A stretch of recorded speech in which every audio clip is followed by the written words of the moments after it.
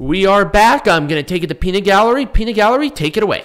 All right, so we're going to talk about the skeleton, Parka, or any of his other iterations, because there's seemingly a million of them these days.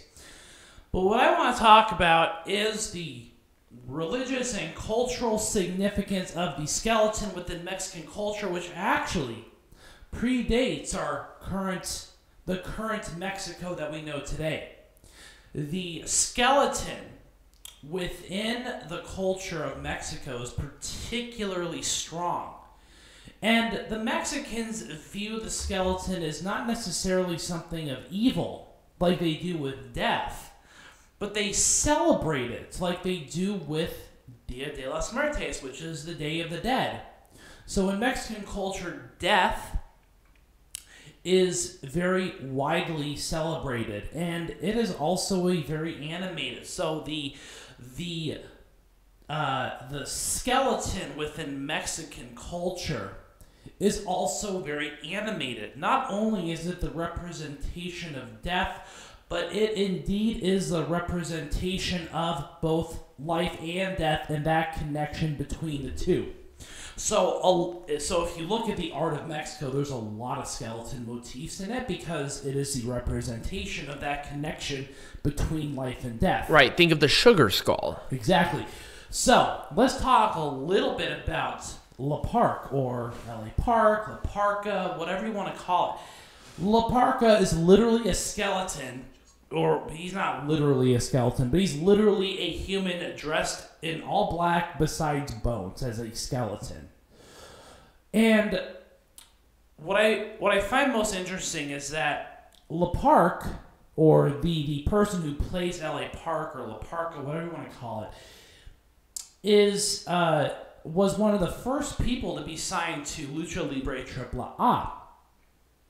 Now, if you don't know anything about the origin story of Lucha Libre AAA, the reason that they spun off from CMLL, which was the original promotion, big Mexican wrestling promotion, was because of the lack of character.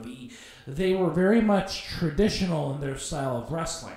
So, when the individual who played the original LA Park or La Parka, I'm just going to call him La Parka at this point, the person who played the original La Parka, when he came into the promotion, that's when he adopted the name and the characterization of that skeleton. And him being in that promotion, he was very lively. If you know enough about Lucha Libre, all of their characters are based off of motifs that are found in Mexican culture.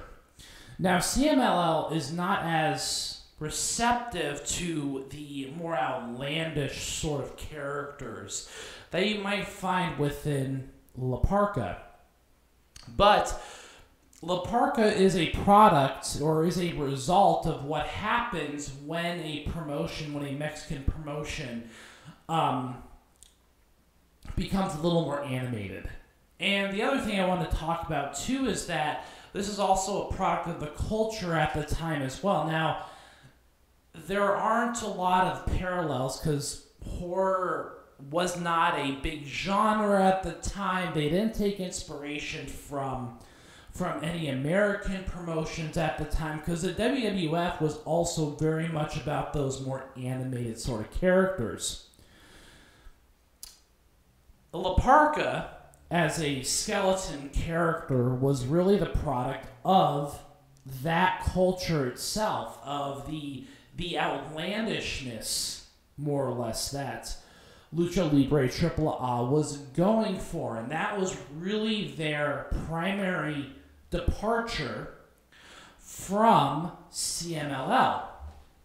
So, you take a character within the history of Mexico who is very animated, who kind of blurs that line between life and death, who is a motif and almost, literally the skeleton is a cultural icon within Mexican heritage. You turn that cultural icon into a living character, and you see its result. You see its result being reflected not only in AAA, but even in CMLL, where you have a character who is very similar to La Parka. He's been translated into American culture as a representation of Mexican culture. There are so many people that have spun off of that original, and this is something that Tiger Height might do in a future lesson where he talks about these Mexican spin-off characters. Right, I was actually thinking about doing a wrestling lesson about the whole controversy between AAA and the original person who played La Parka. Right, and that because that's a whole can of worms. That is way beyond my wheelhouse. Right, but that is very much. But you know, again, the reason for that is because this character, at that point in time, was so popular within Mexico that it literally was AAA for the first 7 or 8 years of its existence. That was the main guy. Right. So that's kind of what I have. Now, if you want to add a little bit more Tiger Height, I mean, you know, we've talked a little bit about the skeleton and right. Well, right now, La Parka and El Hijo de La Parka, which is his kid. Now, this is the second iteration of La Parka because the original did pass away a couple of years ago because of that was that match. That was that really infamous match, where he did a suicide dive and he became paralyzed. He never came out of his coma. Right. So that, like I said, that's a whole other can of worms. But here in America, La Parka has an edge. Right. And even back then, what La Parka is in Mexico, he's revered because in that culture, dressing up as the skeleton and the dancing and everything is actually part of a ceremony that they do for the Day of the Dead. Well, there is no ceremonial dance for Day of the Dead. However, the dancing skeleton is very much a part of the right. It's a show of respect to their ancestors and the people who have died, because what Day of the Dead is paying their tribute to them because it's very spiritual for that culture. And remember, the reason that it is so significant in Mexico is because it actually predates the modern day Mexico.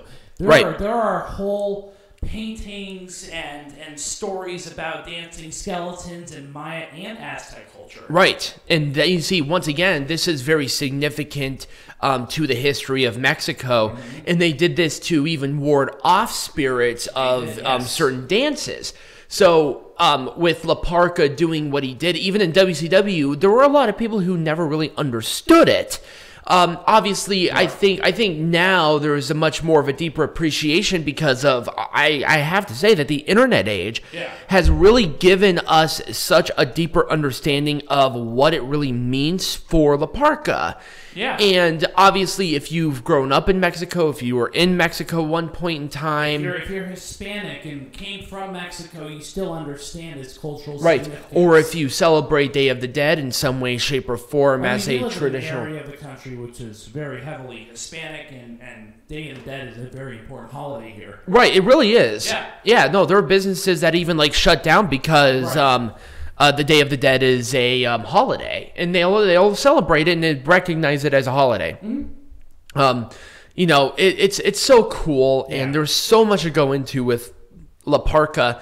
I think we're actually pretty good on that. So, Peanut Gallery, do you have any ideas for what the next Bible study is?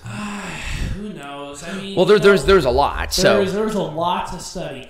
And I'm sorry about the lack of content with LA Park, but it's pretty obvious as to where that character came from. If you know about the culture of Mexico, you know how important the skeleton is to that culture. Right. And even even here in the United States, there are old cartoons of dancing skeletons. Well, spooky skeleton. that has a different connotation. Right. Well, the Disney aspect of it, there was that. It was there was like a playfulness to what it. I know what it is, but you're once kind of going off on a tangent here. That has the connotation of the skeleton here in America is a lot different than it is in Mexico. well, maybe back in the 30s it was different than what it is now. Yep. Nope. Yep. You're such a well. You see, the problem is that Peanut Gallery is a liar.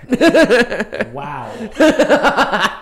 Wow. I'm just kidding. So anyway, when we come back, we are going to be doing a wrestling lesson of a very obscure wrestler, but a wrestler that I think will really play itself out, and I recommend you actually look him up because there's a lot of culture. And it's all going to be lies. Yeah. All right, we'll be back.